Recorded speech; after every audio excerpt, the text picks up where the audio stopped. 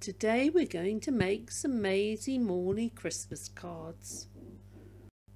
You're going to need some thin cardboard and a pencil, rubber and some colouring pencils or crayons.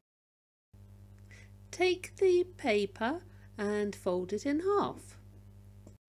You're going to draw your picture on the outside edge, just as I've done very quickly on this card. Take your pencil and about 3 centimetres from the top draw a triangle.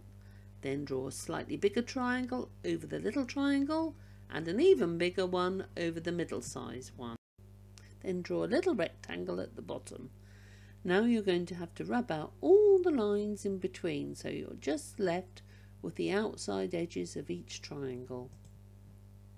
Now we're going to draw a present. Draw a rectangle under the tree and then draw 2 little lines parallel to each other coming out from each top corner.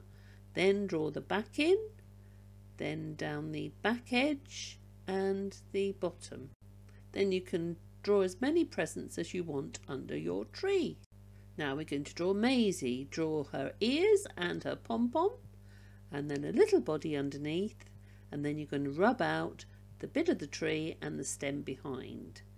Now let's put some lights on the tree and let's draw a star at the top. Draw an upside down triangle and draw a triangle the right way up on top, and then rub out the little lines in between and we have a star. Now outline the whole thing with a felt tip pen and turn the lights on and then colour in as you want. Now write your Christmas card to your favourite person and don't forget to put some kisses and hugs at the end.